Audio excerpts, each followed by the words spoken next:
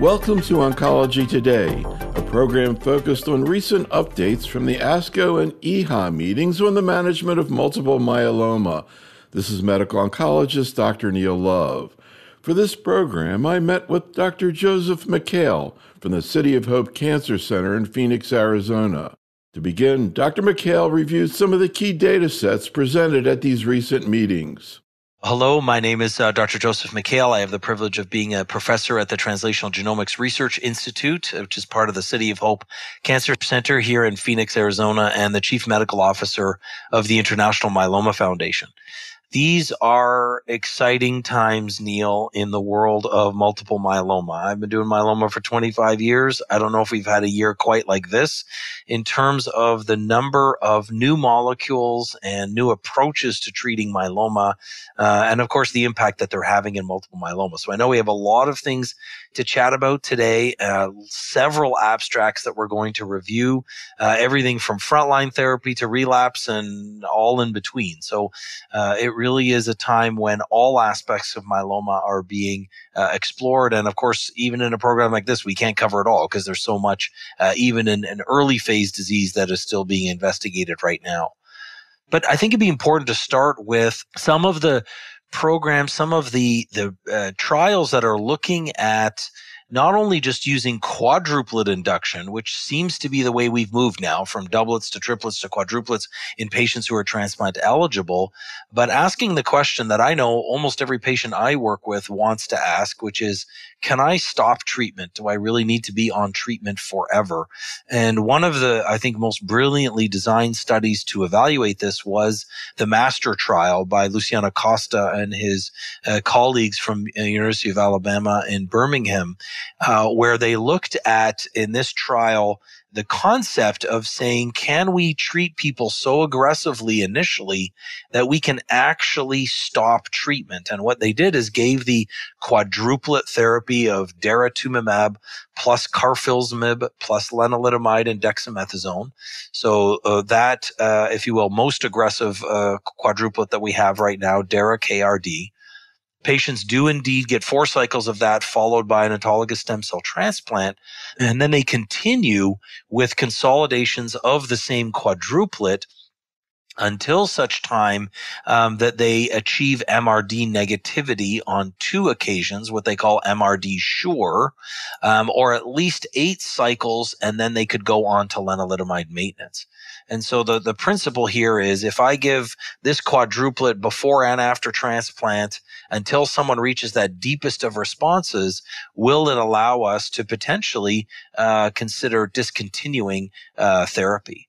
And really, it was extraordinary in that we saw not only vast numbers of patients going into MRD negativity in this MRD sure, but people staying in remission for very long periods of time, where we saw for both progression-free and overall survival, really remarkable at 3 years, where 88% of people who did not have high-risk disease and 94% of people who did not have high-risk disease being progression-free and alive at the 3-year mark. The sobering part of this study, however, was, as you see from the curves, that when patients had at least 1 high-risk abnormality, and especially if they had 2 high-risk cytogenetic abnormalities, that progression-free survival and overall survival was significantly compromised. So they concluded that when patients with newly diagnosed myeloma that had 0 or 1 high-risk cytogenetic abnormality, that this approach of giving dara-KRD transplant and an MRD-adapted intensification, really did, for most of those 1-risk cytogenetic abnormality patients, in a sense, overcome that high-risk feature, almost blended to a certain degree the 0 and the 1 groups together. And in that group, 80% of people achieved MRD negativity. However, again, the sobering piece was for those people that have higher risk cytogenetic abnormalities. Sometimes we've called it double hit, or even ultra high risk when there's more than one of them. Those patients, unfortunately, that was not overcome with this more intensive strategy, and stopping therapy in those individuals is likely not the ideal approach. So for each of these, I give you kind of Dr. Joe's thoughts here, Neil, to spur a little bit of discussion. I think this was such a critical study in its concept. In a day where we're giving drug after drug after drug and forever, I love giving my favorite drug, nothing, nada, right? Patients love when you can stop treatment. And so now that we have better means of testing MRD negativity, and now that we know when it is sustained, it's particularly powerful, I think this concept is really important. The question is whether or not really we can do this in all patients or just in low-risk patients. And it was an exploratory study. It hasn't made it definitive, but I do think it's going to help us move in that direction. In terms of this sort of overall trend or interest in looking at MRD, do you think that really helps nowadays from a clinical perspective? And sort of a related question, is there any reason to think we're curing anybody nowadays? Yeah, those are two fantastic questions, Neil. Of course, always your questions are great, but the short answer is right now, actually formally, we don't have any of our guidelines that tell us to use MRD negativity to change practice. But we know it's coming. We know it is a powerful tool. I think what this study helps us see, Neil, actually, is that it is a tool. It is not the only tool. That if you were only to use the tool of MRD negativity, you may undertreat certain patients. And so using it in conjunction with risk status may be quite helpful to help us determine that maybe that low risk patient who's gotten a really deep response and who's sustained it for a period of time, we can de-escalate therapy. And at the other extreme, in a patient who's MRD positive with persistent disease, maybe it's time to intensify. But we're not quite ready to know exactly how to do that in clinic. And my concern is if people start saying, oh, well, I guess if you're MRD negative, I can stop treatment. We don't know that for sure. And we are doing studies that randomize people once they achieve that MRD negativity, sort of the natural outflow of master. So I'm a little cautious to tell anybody that we should start using MRD routinely every day in clinical practice to make major decisions. But it does help us be reassured. It helps us give, in discussion with prognosis of the patients. And in some situations, it may help say, okay, well, look, the patient really wants to come off therapy. This is more evidence that they're likely to stay in remission for longer. And as for whether or not we're curing people, it really depends on how you define cure, right? I mean, we've always had a very small fraction of patients who go on to a certain therapy and then come off and stay in remission the rest of their lives. I think that fraction is growing. But if you ask the average Joe on the street, you can say that when your name's Joe, the average Joe on the street, they think of cure as stopping all treatment and really never having to think about it again. I don't know if we have a large fraction of those patients yet, but I can see that coming with the way we're moving more intense therapies up front. I'll tell you why I asked that question, because actually, to tell you the truth, I've been thinking a lot about prostate cancer nowadays, because there was this big study that was just reported at the AUA meeting a few months ago. And there, they had this sort of stop and go approach based on PSA, which is an extremely good marker in prostate cancer. They recognize that people who have, quote, PSA recurrence, which kind of like MRD positivity, those patients are not curable. But they give intermittent therapy, multiple, and there's this big trial that came out that showed even more in terms of intermittent therapy. And they just kind of try to balance how much toxicity the patient's getting. This is kind of where I see things going there with these new studies in prostate. And I wonder if that's really the model that we're dealing with here. It's like how long, using MRD or your clinical, et cetera, to just judge when it would be safe to stop therapy for a while and give patient a break. Is that like too simplified a model? No, I don't think it's too simplified at all. And I think with tools that we have now that can get people into such a deep and durable response, respecting the difference of biology of myeloma, that some people, unfortunately, with that highest risk disease probably just need to stay on therapy very long term until we crack the code a bit more, as it were. But you're absolutely right, because I think we are over-treating a lot of people. I mean, I think the concept of saying that I'm going to give maintenance therapy in everybody forever is just not biologically true. And so if we can, again, I don't want to be prophetic for the future, but I said that there is the tool of MRD, there's the tool of risk status. If I could clarify the third tool, I think those three together would be ideal. And that third tool is assessing someone's own immune system. Because what we're learning in myeloma is someone's good B cells and T cells and natural killer cells are a big part of them staying in remission or progressing. And so if we had a better way of measuring that, which of course we're learning, the immune profile, as it were, that you could see, Neil, people who have MRD negative, standard risk disease with a good immune profile, we probably can stop treatment. By contrast, the people with high risk disease, MRD positive, and a weak immune profile are likely going to have a change in treatment. And so with all the spectrum in between. So I don't think your model of either intermittent treatment or being able to discontinue from prostate is inappropriate for myeloma. We just have to, obviously sort out those details. All right, please continue.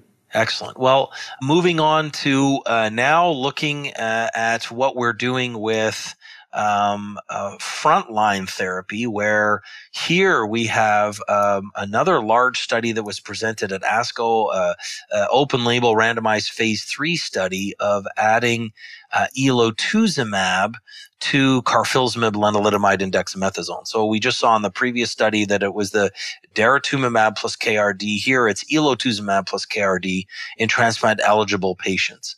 And this was an interesting study. It was presented as an oral abstract, generated a lot of conversation. We've been waiting for the study for a while, knowing that was in development. As the DSMM 17 study, that here in the design, you can see that patients are getting, 3 cycles of elotuzumab plus KRD. Their stem cells are collected. They go through another 3 cycles. They get the transplant, and then they have consolidation thereafter, and are continued either on lenalidomide maintenance, which would be standard in the triplet arm, or elotuzumab plus lenalidomide in the intervention arm. Obviously, it's a little bit early to make any deep decisions around this or to make a lot of conclusions. But we did see, no surprise, that when you add a fourth drug, there was a deeper response. Patients who achieved that deepest level of response, greater than VGPR, was considerably higher in the quadruplet versus the triplet. And so this is early. I'm not sure anyone is rushing to do this right now in the clinic. I say that respectfully because we've had some negative studies with elotuzumab before. We know that it can work, especially in conjunction with immunomodulatory drugs like lenalidomide or pomalidomide.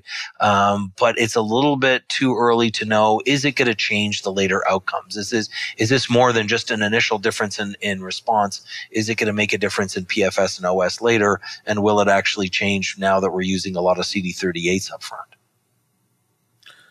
I always thought ELO was a really cool drug, and I was disappointed that it didn't sort of fly into practice. But do you think it's possible we're going to end up with a quintuplet? Wow, that's a really good question. And a lot of people have been asking that same question since this study came out. It's possible. It's possible that people will explore it. There are some very small studies that are looking at adding both the daratumumab or isatuximab as a CD38 antibody with the SLAM-F7 antibody of elotuzumab. There's some biological rationale for that. Obviously, they're separate targets on the myeloma cell. Although I think right now there's probably greater enthusiasm for using something like a bispecific antibody or even a trispecific antibody, with using the targets of BCMA or the ones that we're going to chat about a little bit later, GPRC5D and FCRH5. The good piece of that, though, that you mentioned when you talk about maybe adding a 5-drug combination is, thankfully, one of the features about elotuzumab is that there really isn't a lot of toxicity associated with it. We don't see a lot of the infusional reactions. We don't see a lot of cytopenias. We see some, of course. It's not like it doesn't have that activity, but it's not that much more than what we would see with a triplet or a quadruplet already. So I'm not sure there's a huge zeal for that. I think people may want to see the longer-term outcomes of this study first. Yeah, I'm sure if it weren't for bispecifics, there'd probably maybe be more interest, but everybody's dying to see what happens with bispecifics up front. Oh, absolutely. Or even CAR T-cell therapy up front, for sure.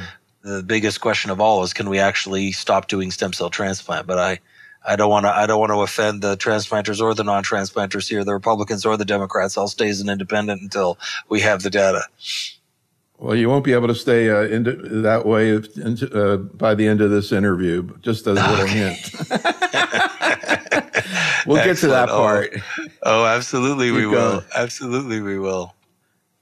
The next study, Neil, actually I had the privilege of being a part of here, is looking at the triplet combination that we've been using quite extensively now in earlier relapse of isatuximab, obviously a CD38 monoclonal antibody, along with carfilzomib and dexamethasone, so from the IKEMA study. And so this had been a large phase 3 study that had compared isatuximab, carfilzomib dex versus carfilzomib dex alone. And so now we're doing all of the subgroup analyses and so on from that study. And there has been a lot of interest in understanding what goes on biologically in patients that have extra copies of 1Q. And I can put 10 myeloma doctors in a room and I'll have 20 opinions about what we should think and do about 1Q. But we thought because we had rich cytogenetic data from the study that we would look a little bit more carefully at it. And first of all, to notice that from an incidence of the 1Q chromosome abnormality, this is really quite common in the sense that in both arms, thankfully, so it's balanced, both the isatuximab carfilzomib dex arm and just the carfilzomib dex arm, we saw a large percentage of patients that had a 1Q abnormality, whether it was isolated with no other cytogenetic abnormality in about a quarter of patients, or when it was in combination with other things, we saw it up to 40% of patients.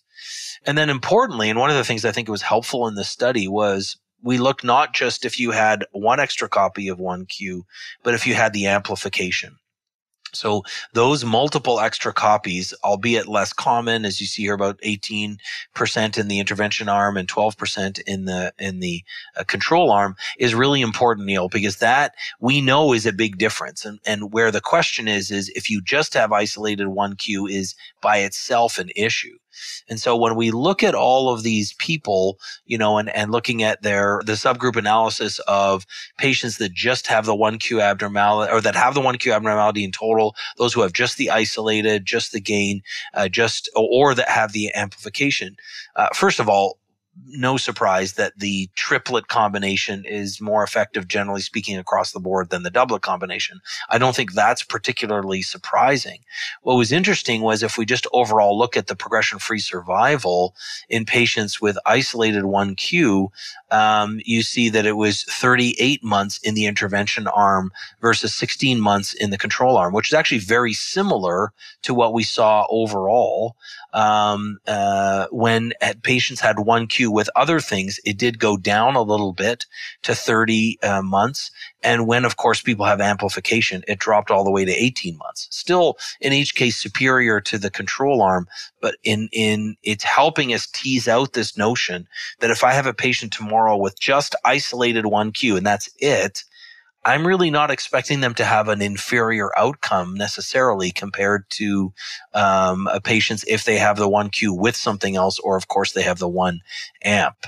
So lots of information here, but first of all, it was having it in general obviously is a bad thing in the sense that especially in conjunction with high-risk cytogenetic abnormalities, it reduced people's progression-free survival. We did see across the board that the triplet was better than the doublet. No surprises there. But interestingly, I think what it helps us see is that there is a bit of a gradation between just having 1Q by itself, having 1Q with other things, or having the 1 amp. And then each step up in that direction, unfortunately, we see more inferior outcomes. So my general concept here is that, this is a form of high-risk disease. We have to be careful because we want to not overcall or undercall it. By itself, it's pretty close to the norm, but perhaps not completely normal. So there's a slight risk. If I see a patient tomorrow with just true isolated 1Q, I'm not going to pull the alarm bell here. There may be a slight increased risk to it, but it's nothing like some of these other cytogenetic abnormalities. But when it is in conjunction with others, or if it's amplified, then I'm obviously a little bit more concerned. So I'm kind of curious for the docs in practice, certainly there are a lot of research implications to this, but in terms of docs in practice, in terms of practical implications of labeling a patient as high risk, one of the main issues from the point of view practicality is whether or not you're going to use maintenance with lenalidomide plus proteasome inhibitor. Where do you fit 1Q into that decision? Yeah. So that's a great question. And I mean, prospectively, we're trying to look at that now. But I think, again, there's a split vote on this. I will confess there are sort of 1Q enthusiasts and 1Q dissenters. I'm a little bit closer to the dissenter side. If I have someone who has only 1Q, there's really no other high-risk cytogenetic abnormality, I would still just give them lenalidomide maintenance because I don't think it confers that much of a high risk. Otherwise, we're going to be doing that for 40% of people. I'm just not sure that that's really the case. On the other hand, if it's in conjunction with something else, they have a 414, they have a P53 deletion. So, I mean, those things by themselves would have made me concerned. But that does definitely up the ante, as it were, and would make me want to be more aggressive in my maintenance and trying to get that deeper response early on. What does the Mayo, I forget the name of the risk thing you got that they have? When I was at Mayo, you do the MSMART. Do they comment on this? I'd have to go back and see what they're commenting now, but when it was first released, they did add it to the list of cytogenetic abnormalities that have to be considered. But I don't think by itself it would have invoked a change in the dual maintenance therapy. But I'd have to go back. They're constantly updating this. I think this data may, further influence that kind of thinking.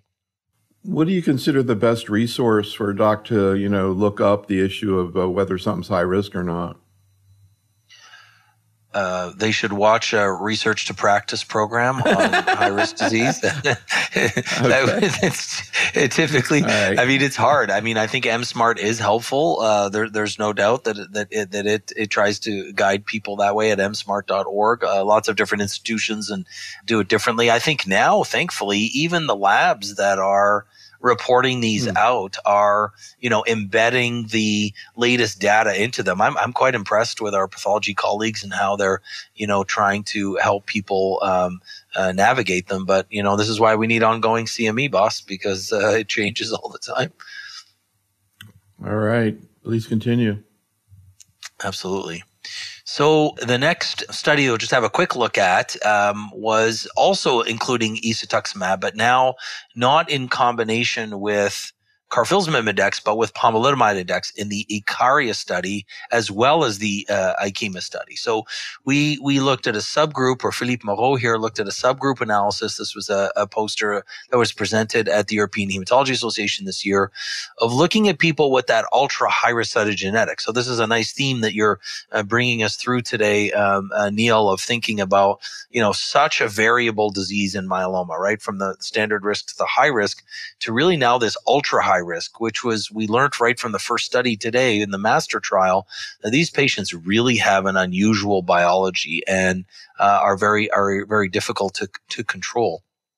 And so, they concluded in looking at this, and I know there's a lot of detail on this table here, but tried to squeeze it all into one so you could see from both the Icaria study with POM and the IKEMA study with carfilzomib that we could see the differences in these high-risk groups. First of all, you sort of notice immediately that most of them don't get very, very deep responses. That the overall response rates are lower in that ultra high-risk group.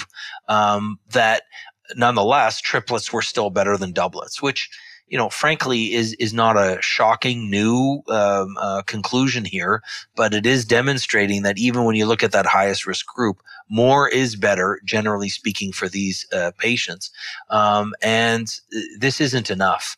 The triplets that we're using right now, whether it's with isatuximab and POM or isatuximab and carfilzomib, better than doublet, but there's still an unmet need, as it were, here. There's still a challenge here. Almost the same conclusion, if you will, Neil, that we saw from the master trial, that we need something a bit more revolutionary for these ultra high risk patients that have, multiple cytogenetic abnormalities.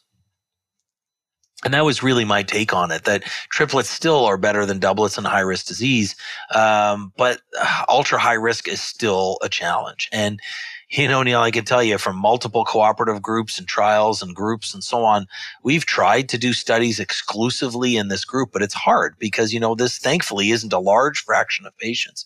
So it's hard to do a study that only includes ultra high risk patients. But naturally, we see in so many of these studies that when they look at the subgroup analysis of that high risk group, they're much more likely to relapse more quickly than even routine or historical high risk disease. Again, getting back to the doc and community-based practice, nowadays, how much interest is there in carfilzomib as opposed to bortezomib in high-risk patients? Yeah, I think that's actually it's a great question, of course, but it's also very regional, right? And it's what people have been comfortable with. There are certain areas that have really promoted it more, like in our friends at Emory and in that region, and certain centers have pushed it up in Hackensack, have been much more comfortable using it. And so it's influenced the region around them. So, I always think of the community oncologist having a lifeline to a myeloma doctor somewhere. I try to be the lifeline to all the community oncologists here in Phoenix. And I think with more and more data that's coming out, including, other quadruplets that are coming out with carfilzomib, I think we will see a shift to that. Right now, I do favor it in those patients with the ultra high risk disease. I also favor it in patients, by the way, who I think I'm nervous about giving bortezomib to, who have a pre-existing neuropathy or something like that.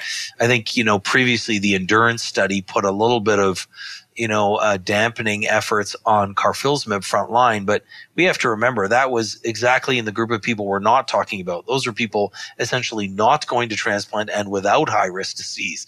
So I think in high-risk disease, I tend to favor using carfilzomib frontline. And even at first relapse, if someone hasn't had carfilzomib or pomalidomide, I think they're both very effective agents. But I tend to favor a carfilzomib strategy or a carfilzomib including strategy at that first relapse. All right, please continue. Excellent. And so maybe one of the most important studies we've had in myeloma over the last few years, we saw a little bit of an update to it, and I believe that at the end of our talk, we're going to emphasize this again, has been the CARTITUDE-1 study. So this was the critical study that introduced to us using cilta-cel as a CAR T strategy in patients with heavily relapsed disease. It led to its approval, which now in patients with 4 or more prior lines of therapy can be eligible for. And really impressive here that we're seeing it's sustained, right? So in the early days of CARTITUDE-1, we all, even us as geeky myeloma doctors, had our jaws on the floor when, data was presented where we saw response rates over 95%, where we saw all but 2 patients of 98 respond to this regimen. But one of the natural questions was how long is it going to last? And you can see here in the longer term follow-up that at the 50% line, your patients are over 33 months. They're nearly at 3 years of progression-free survival. And that's really remarkable.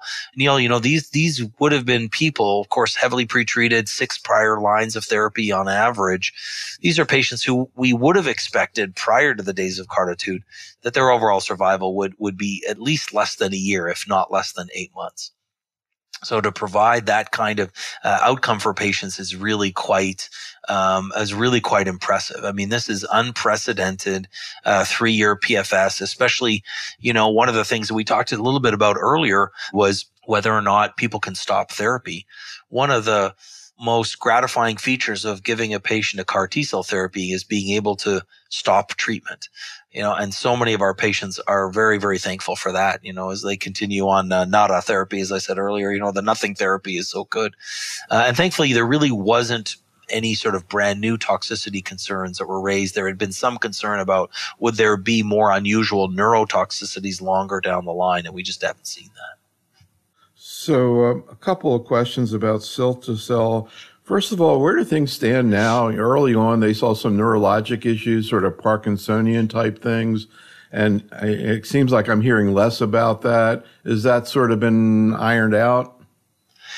I wouldn't say it's been entirely ironed out, but people now, with larger and larger groups of us giving this drug and reporting it still happens. It seems to be a very small fraction of patients. We're still trying to collate together and work together. Is there a way to predict that? When I see a small fraction of patients, like it's maybe 1% of people.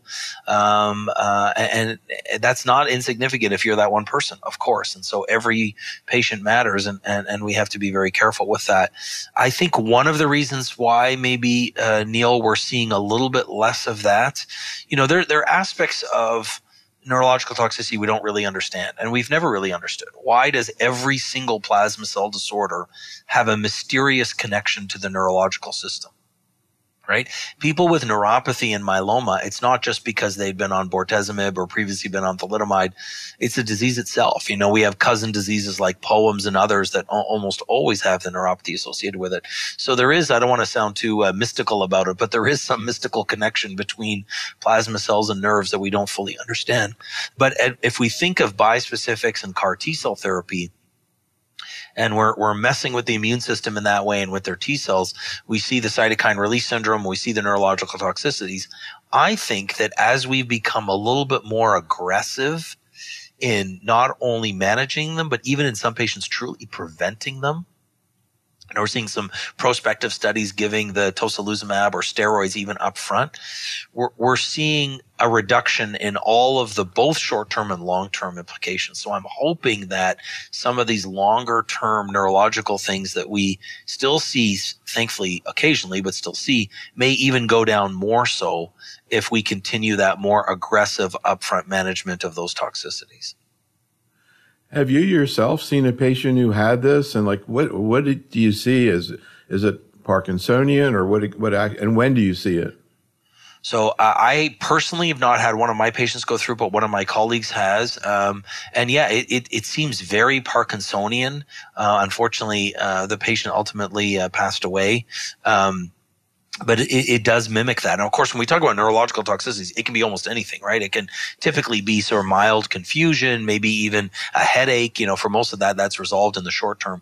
And you may remember in the early days of the bispecific agents, we've had several bispecifics that have actually been dropped because of unusual neurological toxicities, not so much Parkinsonian ones, but neuropathies that were either sensory or even motor. So there's still a lot to learn from it. All we know is that when patients develop any of these symptoms, usually in conjunction with our neurological colleagues, we're trying to monitor them, find out is there any other mitigating factors, like anything other neurotoxicity that they may be experiencing, and then managing them primarily with steroids in the short term. But it can be really devastating. These longer-term data with cilta-cel are really impressive. I'm curious what the current thinking is. It sort of seems when you do indirect comparison of cilta-cel to, for example, ide-cel, it looks like the response rate's greater. Of course, that's indirect.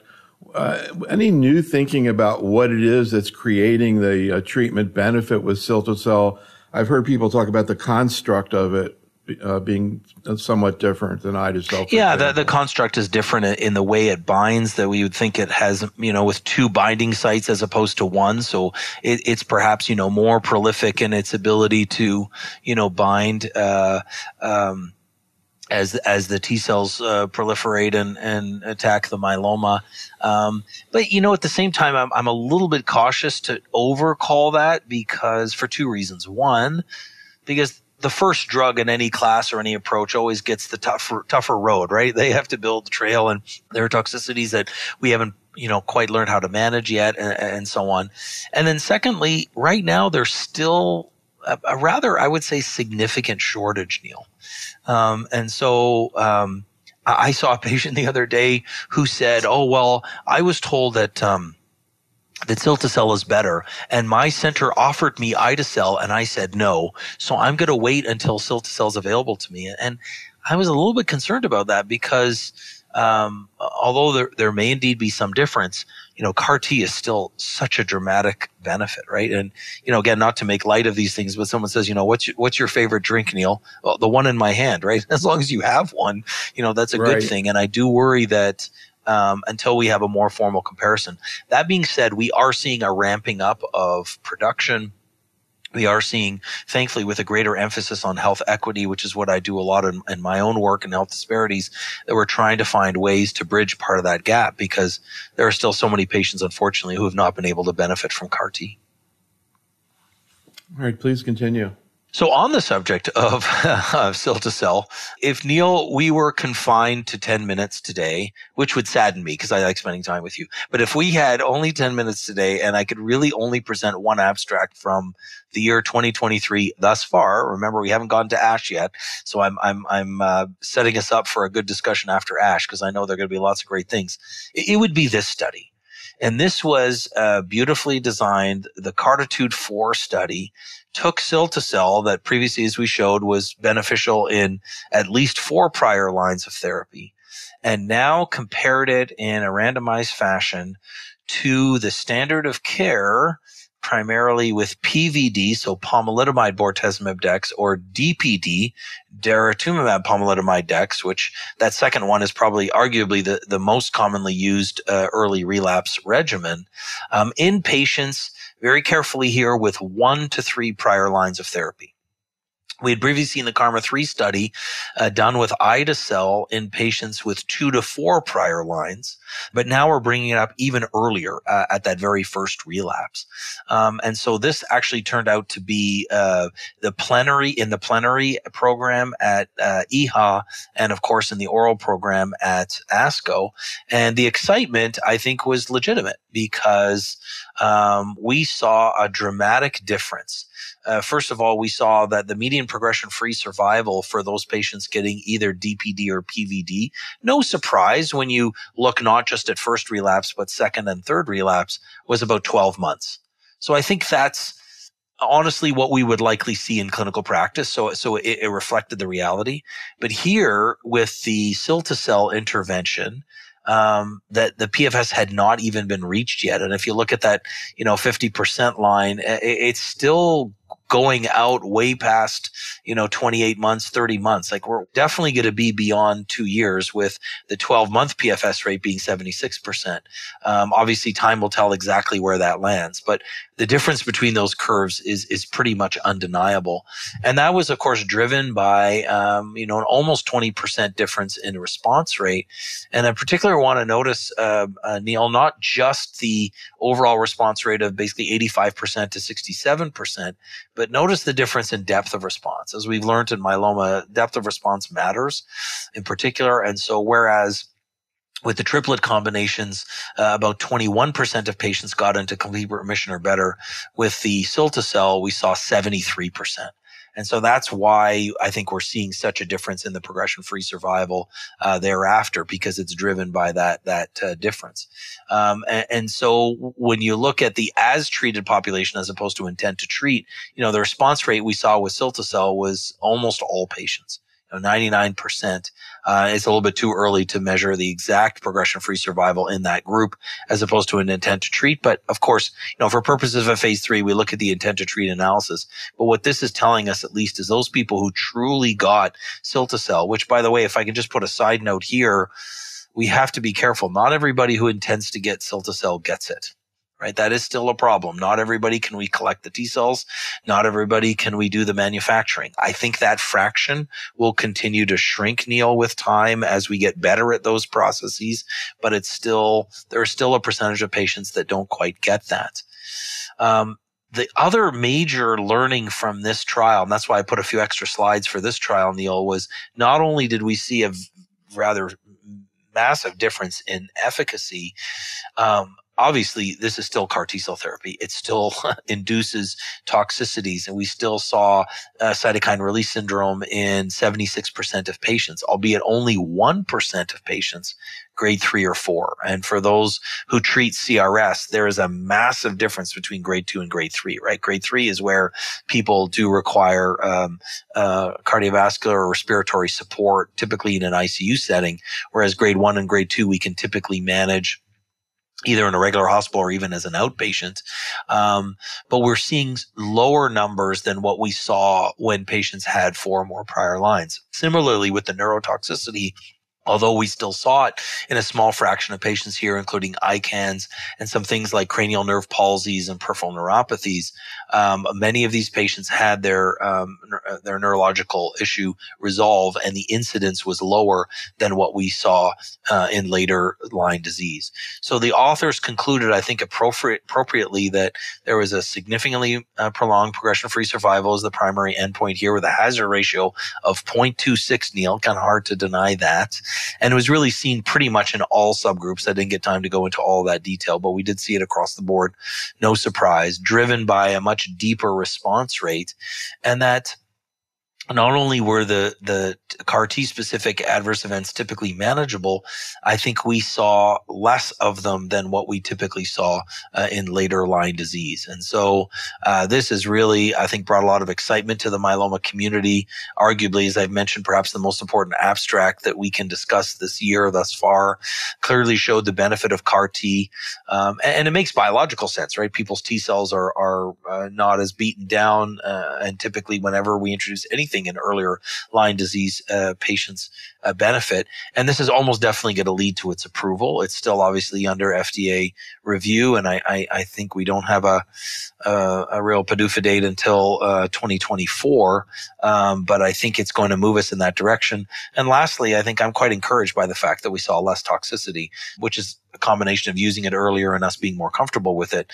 But that does reassure us that it's not like, oh, we introduced CAR T and people that have much more vigorous T cells and we see more toxicity, for example, as some may have predicted. So I think that's very reassuring and going to be a big part of what we do in the future, Neil. And coming up from behind, but coming in strong, are bispecifics. So we'll see how it's all going to play out, everything, which is going to come first. But I've just got to ask you, we just did a webinar last week with Katie Moore, the principal investigator of the SOLO-1 trial, looking at a PARP inhibitors in BRCA patients. This week, we're going to do a program on lung cancer. We're going to talk about adjuvant osimertinib. Both of those interventions had hazard rates around 0.2, which I had never seen before. 0.26 in myeloma. I keep trying to think of any trial, any intervention that had that kind of hazard rate. I've not seen that. And you and I have been around the block a few times. So, I mean, I think that's a pretty impressive hazard ratio. And I think, as I say, I can never predict what's going to happen, but most of us really strongly believe that this will lead to a new indication for cilta-cel. And then I guess the real question is going to be, at least initially, because like I said, bispecifics coming along, who knows where that's going to land. But what do you think, if let's say 2024, or maybe not that much new beyond that, like if you could, where would you put it?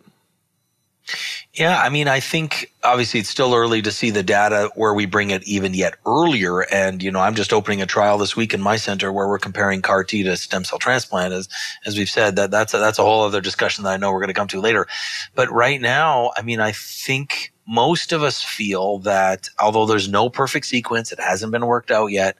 If I had a choice, let's say I had both CAR T and bispecifics available to me in early relapse, I think most of us would favor doing the CAR T first, Neil, for a few reasons. One, it still is the deepest response we've seen, right? So all the bispecifics are around, I mean, to keep it super simple, 2/3 of patients respond, right? 65, maybe up to 74%. With CAR T, it's over 90, generally speaking now, if not over 80 at least. So there is a bit of a difference. Secondly, the benefit of doing the CAR T is that patients get to stop therapy. And there's no doubt that people, enjoy that and like that. And then thirdly, and again, still has to be confirmed, but biologically speaking, it makes a little bit more sense to give a CAR T and then give your T cells a rest for that long period of time. And then sadly, when the disease wakes up, to then introduce a bispecific.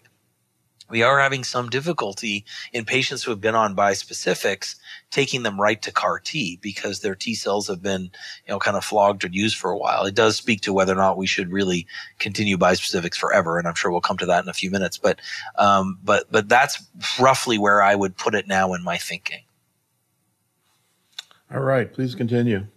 Okay, so let's move in the same vein of discussing earlier CAR T strategies. I mentioned earlier that the KarMMa-3 study was actually predated this CARTITUDE-4 that we just reviewed, which was bringing ide-cel in patients with 2 to 4 prior lines of therapy, and comparing it to standard regimens. Again, mostly the triplets that you see there: DPD, DVD with daratumumab, bortezomib, even ixazomib, lenalidomide, and then elotuzumab and pomalidomide, and even a doublet of carfilzomib and dex. So trying to see what was the standard of care, comparing it to ide-cel. And what was presented in this study was not just the overall KarMMa-3 result. We've known that for a while. It was New England Journal published. We saw, similar to what we just saw with CARTITUDE-4, a really nice difference. But they particularly wanted to look in this analysis at those high-risk patients, because one could argue, as we, have less resource to CAR T, as we have typically tried to use our most aggressive forms of therapy with the most aggressive forms of disease, that we want to see, does CAR T help overcome some of those high-risk cytogenetic abnormalities? Is there a way to better the outcomes of these patients? And so you can see here, again, this is now getting into pretty small numbers, so it's hard to be overly swayed by the results here, but it was an important analysis where we looked at high-risk cytogenetics based on revised international staging system, based on measures of tumor burden by plasma cells in the bone marrow, the presence of extramedullary plasmacytosis, and those patients who had true triple-class refractory disease. And the bottom line, lots of information here, but the bottom line was really across the board, no surprise, but importantly, that we saw a benefit of the CAR T over those triplets or doublets. And quite, again, maybe not the 0.26 that we just saw a few minutes ago, but still very impressive differences between these two, with hazard ratios, basically between 0.4 and 0.6. for most of these groups. And so I do think it is important for us to see that we can, intervene with this aggressive therapy, with CAR T-cell therapy in those highest risk patients. And so that's what they concluded, that the benefit was pretty much seen across the board. There's still, the jury, I think, is still out on whether or not measuring serum BCMA levels makes much of a difference in these patients. But like we've seen with cilta-cel being brought earlier, we saw with ide-cel that it was a little less toxic when given in 2 to 4 prior lines, and that held true even in the highest risk patients. So for me, I think this is an important subgroup of the KarMMa-3 trial, that even in the highest risk subgroups, we see good outcomes, better outcomes with ide-cel, so much better than what we see with our triplets and doublets that we're currently using. And there may be a subset of patients in whom, we just know, unfortunately, that they have a very poor outcome by virtue of their ultra high risk disease, where I want to get a CAR T to them as soon as possible. Do you think we might get to a point with CAR T that we, we see trials moving it up, different combinations, that we're going to, just sort of look at them as, a similar class, kind of like right now, where, whatever you can get, you take, you sort of view them as equivalent. If you want to get cilta-cel, but you can't get it, but you can get ide-cel, you do it. Do you think we're going to continue that paradigm as we move earlier and earlier? We're going to need trials for everything? I do think so. I do, because there is still a supply challenge. There's still an issue, and the differences between them, although, again, even comparing, for example, CARTITUDE-4 and KarMMa-3 is not fair, because CARTITUDE-4 had 1 to 3 prior lines. This one had 2 to 4. So there's quite a bit of difference in that one extra line. And that's what helps me, appreciate the value of both agents. And I'm not just trying to be a good politician here and say everybody's good. I'm just, I want to advocate for my patients and give them the best treatment possible. And so I do think that, if because both of them now have these phase 3 studies, both of them are New England Journal published, both of them are submitted to the FDA for review, we're hoping that they'll both get that indication. And, some centers are more comfortable with one over the other. Some centers have had more experience with one. So, some have joked and said this is another Coke Pepsi kind of situation, and maybe you favor one over the other, but at the end of the day, there probably isn't as big a difference between them as people make out. All right, please continue. So this was an important study, and I want to highlight it because basically everything we've talked about so far with CAR T have been focused on BCMA, B cell maturation antigen, which, by the way, is a really attractive antigen because it's very prolifically expressed on myeloma cells. Even after people have had a BCMA-driven strategy, there seems to be the potential to go back to another BCMA strategy, even though I mentioned it may not be ideal to go from bispecific to a CAR T. But as more and more people are getting treated with BCMA strategies, Neil, we're going to want to have different targets. And the target that has emerged, and of course, we just recently had the approval of talquetamab as a bispecific antibody that targets GPRC5D, or G protein coupled receptor class C group 5 member D. Say that 10 times. GPRC5D, they all sound like license plates anyway, but GPRC5D, now we see this, one of the first studies to do this as a CAR T strategy. So I think this is important because this is now saying, okay, we can leverage the power of CAR T, but now with a different target. Because if there's one general theme we're seeing is that although you can go BCMA to BCMA, there's typically a drop in the response rate and the progression-free survival, partly because people have had more lines of therapy, but partly because you've already use that target. So if we could use a different target, maybe there could be a different outcome. And that's why we're looking at these. And so, obviously that they wanted to generate a product that would not target BCMA as we've historically targeted with ide-cel and cilta-cel, and to see if we can now target GPRC5D, which is also heavily expressed in myeloma cells, but interestingly also have some other off-target locations, which include the taste buds, the skin, the hair, and the nails, which is one of the reasons why we see a bit of a different toxicity profile. So without going too much detail here, this is a fairly classic phase 1 design with a increasing dosing strategy across the board with the standard process of, collecting the T cells, manufacturing them, reinfusing them to patients. But what was interesting here is, granted, if you look at the bottom, these are relatively small numbers, but even if we look overall, 52 patients, we saw a response rate of 86%. So that clearly puts it in the category of what we've been seeing with these patients heavily pretreated with these strategies. And what was interesting was that we saw really good response even in those patients that had had a prior BCMA. Maybe that number was a little bit lower, and that could speak to the fact that some of their T cells had been already engaged, but still 76%. I mean, got to remember a couple of years ago, Neil, when you and I do these programs together, we had drugs with response rates of 25%. We were happy. I mean, we're still tripling that, and so I think it's important to see that.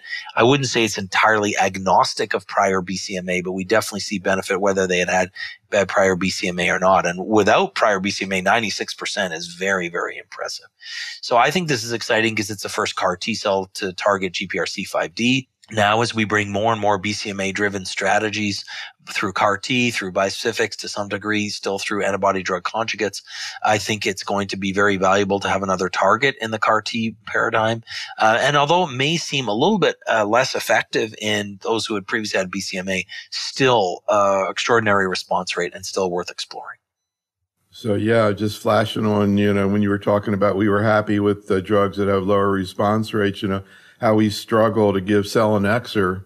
And I remember, I'd love to get your approach to that, but this seems like a little bit more impressive. Absolutely. Absolutely. I mean, and those drugs were important, and still sometimes you want to just give an oral drug to a patient. I'll give you that, right? Some people still will just never access CAR T, Neil, as you know, right? Geographically, sadly, it has affected certain race and ethnicities more than others, but nonetheless, there are still a lot of challenges getting to CAR T. I mean, look how many years we've been doing stem cell transplant in patients. We still can't get transplant for certain individuals and groups. So I understand that. And so there is a role for that, but wow, what a difference here as we see these kinds of response rates for sure. And on the subject of those bispecifics, let's turn our thoughts to teclistamab, which was the first of the approved bispecific antibodies in myeloma that, of course, adheres to both the BCMA antigen on the myeloma cell and the CD3 antigen on the T cell. And in the Majestic-1 study, which we saw follow-up from, it was really impressive that, we saw a response rate of 63%. So pretty much 2/3 of these patients who were very heavily pretreated, as you can see here, median 5 prior lines of therapy, respond. The initial design of the study, of course, is that we give teclistamab weekly, indefinitely after they've had 2 step-up doses in the clinic. But to me, this was the pivotal trial that led to the approval of this drug that we're now using quite extensively across the country. It may not have the same efficacy, of course, of CAR T that we're seeing, 86 and 90%, 95% response rates, but still double what we'd had with the prior agents, at 63, 65%. And of course, it's right off the shelf, right? We're not having to collect T cells. And for some patients, that's a challenge. And then we wait. Sometimes the manufacturing of CAR T can be 6 or 8 weeks. So here we're just treating patients right away. We are seeing lower cytokine release syndrome or CRS rates than what we saw with CAR T. I think what's putting a little bit of a pause or caution is that as we treat these people ongoing, we found that we really heavily immunosuppress these patients, Neil. I mean, the vast majority become hypogammaglobulinemic. Many of them can develop infections, and sometimes they're weird and unusual infections that we almost, relate to the allo transplant clinic. And so I think we still have a lot to learn about dosing. I know that for many of us, as we use teclistamab, especially as patients get into a deep response, that we've been backing off the dosing, going down to every other week, sometimes even once a month, depending. And I think with time, we'll hopefully find that sweet spot. And maybe even in light of our conversation earlier, Neil, we might even be able to stop treatment in some of these patients after they've gotten a deep response. Any sense right now to what extent bispecifics, not just teclistamab, but are being utilized by general medical oncologists in the community, or do you think mainly it's still in academic centers? I still mainly, and I have, thankfully, in my role at the IMF, I kind of Switzerland-like role. I like to work with everybody, and I try to get a pulse of what's happening. I think the way I would think it, Neil, is the overwhelming majority are in the larger academic settings, but there is a tier of oncology groups, and they typically tend to be the larger groups that have an affiliated hospital close to them or working through a hospital system, that many of them are adopting it early on. For the majority of, not that there are too many solo practices, but smaller oncology groups, what's happening there is if they do treat at all, the first several cycles, or at least the first 2 cycles, are given in the academic center, and then they're sending them back. That's what we're trying to do in our centers. We're telling our community oncologists, look, send us your patient. We'll give them the first 8 weeks, the first two full cycles of teclistamab, and then you can continue in your clinic. Because really after that, there's essentially no risk of ongoing cytokine release syndrome or particular toxicities. But it does require good communication between the two, because there are things that maybe the community oncologist is not as familiar with, such as the hypogammaglobulinemia to that degree, the risk of infection. And so I still think it's incumbent on us as the myeloma geeks to figure out the best way to manage people in the long term before we burden a lot of community oncologists with that complexity. In order to give one of these bispecifics, do you need to have access to tocilizumab? And do most general medical oncology offices have that? They do not. Most of them. That's why I said the ones that have taken it up are those that have sort of a hospital affiliation and have that already. Whether or not that's absolutely necessary after a patient has had multiple lines of therapy is a bit of a different consideration. They still have to go through certain training and so on. But people have found ways around it of making sure within their group and in their area that there's a dose of toci somewhere. But we've really not had to use it after those first 2 cycles, Neil. I mean, it really is a short-term phenomenon. And so for a lot of community oncologists who are transplant process and work with a team that they send their patients to transplant back and forth, we're trying to leverage those same, if you will, processes to ensure that patients transition appropriately. All right, please continue. Okay, so on the subject of yet another bispecific, so this is the third approved bispecific, but the second that was BCMA directed, elranatamab. And this was evaluated in the magnetism studies. And it was interesting because there were two, I think, important studies presented at both ASCO and EHA this year. This was Mohamed Moti's presentation at EHA, where they looked at both patients that had had a BCMA-directed therapy before and those that did not. So cohort A did not. Those who did were cohort B here, as you can see. And so looking at those who did not have prior BCMA therapy, they were given, so to some degree similar to teclistamab, we give two step-up doses into that first full dose in week 2. But interestingly, after a patient has had those first 6 cycles, it naturally drops down to every other week. So instead of teclistamab that's meant to be every week, that it goes down to every other week. The step-up dosing also is a little bit quicker, although I must say for most of us with teclistamab, we don't do what is exactly done in the study where the first a step-up dose is given at day 1, the second one at day 4, and the third one at day 7. We tend to do 1, 3, 5, so it speeds it up. That's a little bit closer to what's being done here. But nonetheless, it has that naturally built-in de-escalation over time. And so looking across the different cohorts based on prior lines of therapy, I mean, we see a very similar response rate to what we saw with teclistamab. Here ranging between basically 60 and 70%, 61% in that specific cohort A overall, the 123 patients. So very similar, perhaps a little less cytokine release syndrome and cellular toxicities, the cytopenias and infections. But again, it's hard to compare across studies, but very similar to what we saw with teclistamab. But interestingly, they definitely did see a reduction in those adverse events when they switched down to the Q weekly dosing. So I think it goes back to what I said earlier, Neil. I think the field is ready to say, okay, we maybe don't have to just keep hitting these T cells week after week after week. We can back down a little bit more. So it's now approved, and we're thankful to see more drugs in the market is always good, right? More options for our patients. Very similar efficacy and toxicity to teclistamab, as I've mentioned. I think some of the differentiating features, the way the step-up dosing is given and that natural de-escalation. But as I've mentioned a few times today, I really think the whole field is looking to optimize bispecifics. I say it, Neil, there is no drug in myeloma that we use today exactly the way it was introduced, right? Every drug goes through an evolution, right? We used to give bortezomib IV twice weekly. Now it's sub-Q once a week. Selinexor twice weekly. Now once a week. Dara IV. Now sub-Q. I think bispecifics are going to go through a similar kind of evolution as we get to reduce the toxicity, increase its efficacy. So yet another bispecific is the third BCMA-driven and probably fourth in line, so this is now the one waiting to catch the bouquet, as it were, would be linvoseltamab. And so this is also BCMA affiliated, of course, and was based on the linker studies. And so we had updates of this at ASCO, and for time's sake, I won't go through every detail, but again, you see typically, in this case, maybe a slightly shorter hospitalization, step-up dosing, and then full dosing ahead, where patients are ultimately, if they get a deep response, actually dropping down to Q4 weekly dosing.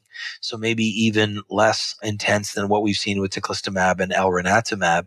And when we look at that cohort of patients, 117 patients who were given the recommended dosing here of 200 milligrams, we saw a response rate of 71%.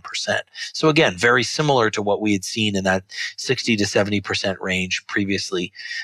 We arguably maybe see lower rates of cytokine release syndrome with this agent, partly due to the way the step-up dosing is built and so on. But there are still some patients, of course, that experience CRS. Thankfully, very few of them experience grade 3 CRS. And so I think this is very encouraging. Again, to have more options is always going to be good for our patients. It looks like here they can shorten the hospitalization, although many of us are trying to already do that with the current agents, teclistamab and elranatamab, where we can even do most of it as an outpatient, especially when you think of how few patients really get to grade grade 3 cytokine release syndrome. So my comments here, we now have a third BCMA-driven bispecific antibody. This one's not yet approved.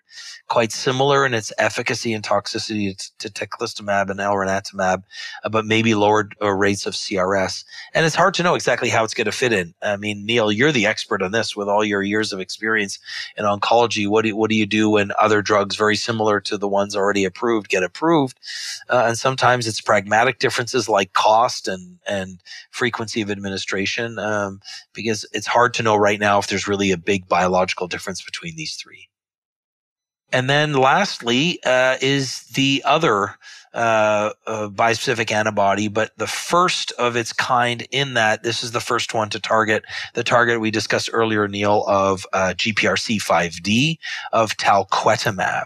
And I think a couple of important features to see here is, again, very heavily pretreated patients. We see a very impressive response rate. I mean, some could argue it's pretty much the same as the other bispecifics, maybe a little bit higher at 73 or 74% than the sort of mid-60s that we've been seeing before. Again, the majority of these patients do experience cytokine release syndrome, but again, almost exclusively grade 1 and grade 2. So not very much different than what we saw with the BCMA-driven ones. Although interestingly, and I think it's a little too early to overstate it, but we actually perhaps see less infection risk with these patients. And not surprising because it's not targeting BCMA, which is expressed on normal CD38 cells. That's why they get so hypogammaglobulinemic. But it's exciting to have our first GPRC5D bispecific antibody approved, strong response rate. I think what we need to learn here, Neil, in light of this evolution of drugs, as I've mentioned, is that this drug comes with toxicities we're not as familiar with. The dysgeusia can really be tough on patients where, they lose their sense of taste. It can be very challenging for them. They can get skin changes, nail changes. They can lose their hair. I've had several patients who have been treated with this, and we still haven't figured out the best way to do it. Supportive care may help a little bit, but I think it has a lot to do with sheer dose of strategy. It reminds me of the early days of selinexor, where we just had to change the dose quite significantly to make it easier on patients. And then exactly how it fits in with BCMA strategies is still to come. I just want to chat a little bit with you about some of the things that Dr. Richardson said to me that I'm curious what you think about. So, first thing is determination 2. So this is what he wants to do, and I think he's going to do it. I think I'm not sure about the funding exactly and exactly when it's happening, but I think it's going to happen. And what he wants to do is iberdomide, isatuximab, bortezomib, dex induction. How's that so far? But instead of lenalidomide, iberdomide, instead of Dara, Isa. Yeah, no, I mean, I think I've had the privilege of working a little bit with iberdomide, and I'm actually working on a trial that we're about to launch in Latin America with iberdomide. It's an impressive drug, and I think, the plan is ultimately to replace lenalidomide with iberdomide and to replace pomalidomide with mezigdomide, which Paul just reported in the New England Journal a couple of weeks ago. Right. As you know, I had the privilege of leading the first in human study with isatuximab. So this is a drug that I know quite well that I think is very similar, frankly, to Dara. So I think that's a good move. I think it's very, very appropriate. I'm not sure we're going to see a mind-boggling difference of depth of response, because if even with Dara VRD or Dara KRD, we're still seeing over 90% of people respond, right?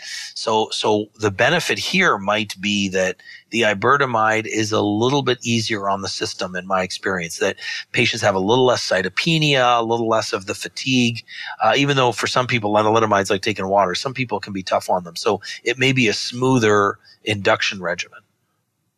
Well, he also brought up second primaries as a potential advantage of iberdomide versus lenalidomide.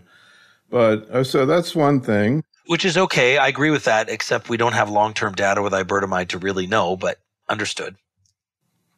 So second thing is it's only going to be high risk, no standard risk patients. Transplant versus not. Yeah, he says transplant doesn't work. I mean, I went back and read, incidentally, the New England Journal paper, and I looked at his slides and your slides from your discussion, and there's a number of interesting things there. But I mean, actually, is a PFS advantage in standard risk, but it kind of looks like it's not as great. But in any event, it's just going to be, I guess it's not so much that there's no benefit, but just maybe not enough benefit to want to put him in the study, but it's going to be all high risk. Yeah. And I think that's a reasonable strategy in the sense that you go to where the greatest benefit could potentially be.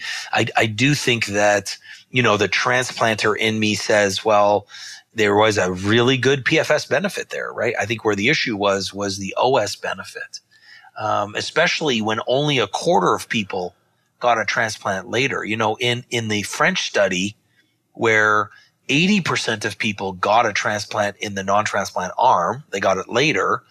People said, the OS similarity between the two arms is because basically everybody got a transplant. And so in the end, it was just the difference between early and late transplant. But here in determination, even with only a quarter or 28% of people getting a transplant at relapse in the non-transplant arm, there was still no OS benefit. So I think it has swayed some of us who maybe patients who are a little bit older, a little bit more frail. Because remember, that study only included 65 years and younger. Those were young patients. Right. I'm still getting to the good part. I haven't got to the good part yet. Okay. Bring me the good part. Sorry. I'm still getting there. But it's funny. When I went back to the New England Journal paper, I realized that even though everybody gets all excited about the 21-month PFS advantage, the actual hazard rate was 0.7. Right? That's not all that great. Yeah, I understood. So if you were to present to the FDA a treatment that had a hazard rate for PFS of 0.7, no difference in survival, and a number of AML MDS cases, I'm not sure people would be too excited about it, but okay.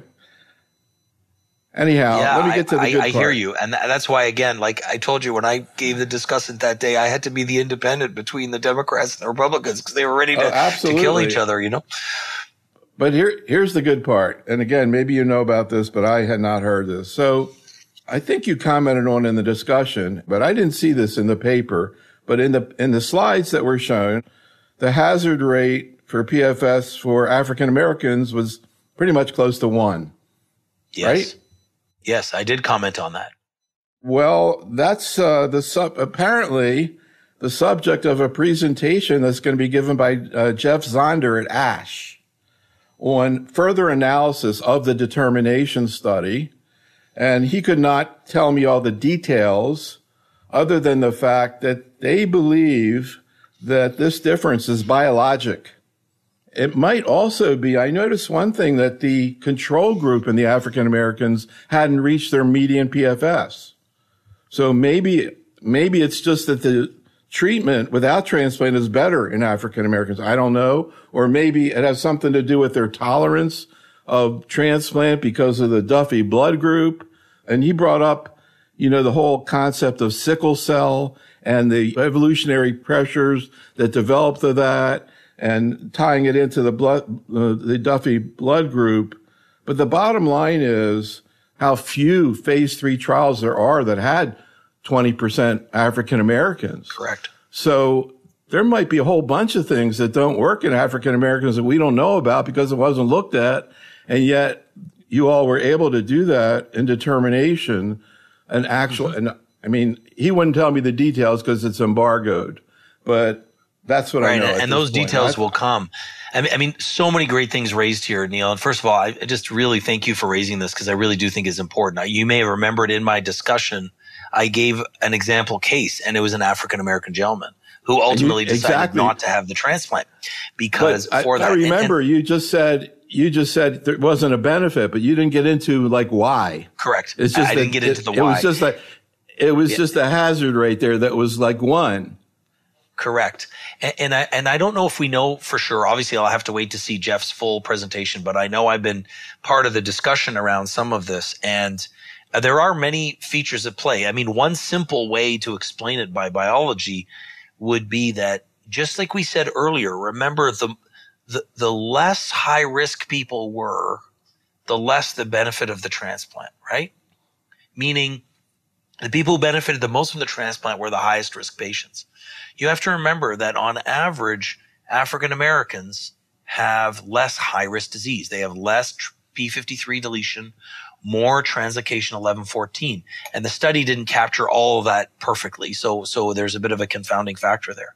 So that's one of the reasons, for example, we're seeing in VA studies that when given equal access to treatments, African Americans actually do better, despite the fact that right now their mortality is twice that of Caucasian individuals. So it wouldn't surprise me, of course, if there was some element of biology with respect to how standard risk patients do. If you have an enriched group of standard risk patients, in this case African American patients, it may not be surprising that their benefit from transplant was not as great. The second issue that we're now seeing more so with CAR T, where it's finally being looked at a little bit more carefully, where more African American, Hispanic American patients are being treated, we are seeing a difference in toxicity, Neil. We're seeing that Hispanic patients, for example, typically have had longer hospitalizations with CAR T than non-Hispanic patients with myeloma because of CRS. We know that African American patients tend to have higher baseline inflammatory markers, and that may predict for more CRS. And it's still a bit of a question mark.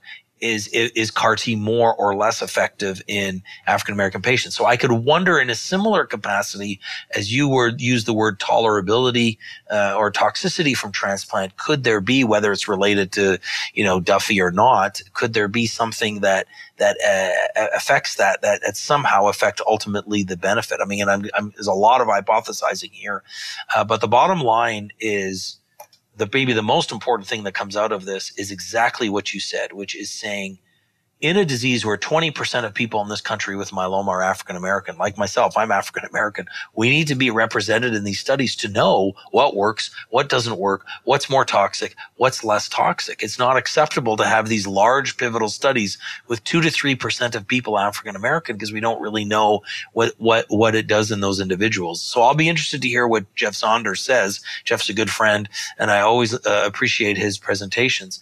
But there is something here that we want to not avoid, which is that race matters in myeloma. So let me just sort of take it further in terms of disparities. We actually did a presentation last year of the Florida Society of Clinical Oncology on disparities, and I ended up talking about trial accrual. That's such a huge, gigantic issue. And the other thing Jeff told me that I thought was really fascinating is I said, well, what do you think the reason was that you were so successful, your group, in getting accruals? And I thought his answer was very interesting. He said one of the things that we thought was really important was African American docs. Yes, absolutely. Oncologists. It makes complete sense to me. And he felt like that was a big reason that they were able to get so many patients in there. But I just see this as a wake-up call that's way beyond myeloma. Way beyond I completely agree with you. Neil, I couldn't agree with you more. And that is part of the strategy why I think they were successful. I also think they chose good centers to do it in. I built this document of like the 12 things that we can do to improve diversity in clinical trials. That's one of them, not to get us too far on a side, but just so you know, I partnered with the National Medical Association, created a program for minority medical students to do a project with a myeloma doctor in health disparities in myeloma. And we brought them all together to the annual National Medical Association meeting a few weeks ago in New Orleans, and they all presented their posters. And you know who was there? The director of the NCI, Monica Bertinoli. And I convinced her to come join me do the poster walk. So here are these medical students, first, second year medical students presenting, because that is an issue. 14% of the population is African American, but only 6% of us are physicians. So only 6% of physicians in this country are African American. So I think that's part of the solution, whether it's the physician or a member of their team that makes that person feel comfortable that someone looks like them. And this applies within the African American community, the Hispanic community, many other communities as well. And I think it's part of that strategy. It's also choosing the right sites. Like, we don't do everything at Mayo and Memorial Sloan Kettering and MD Anderson, although those places are doing their best. We need to include more studies in Louisiana and Alabama and places where many of these patients live.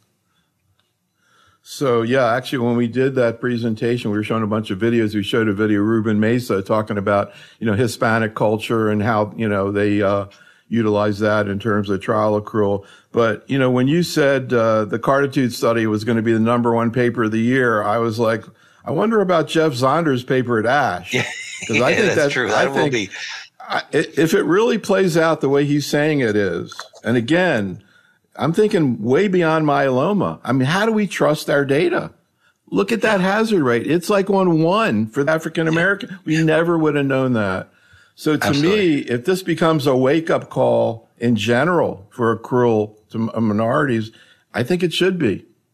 I couldn't agree with you more. It's a big part of what I do every day, and I believe in it because I've seen, sadly, what happens when individuals like this. And you say it goes beyond myeloma, but it's particularly pertinent to myeloma because myeloma absolutely has the largest fraction of patients who are African American, 20%, because the risk is twice as high. And actually, if you look at all cancers, Neil, all cancers, the greatest disparity is in myeloma between the African American population and the white population.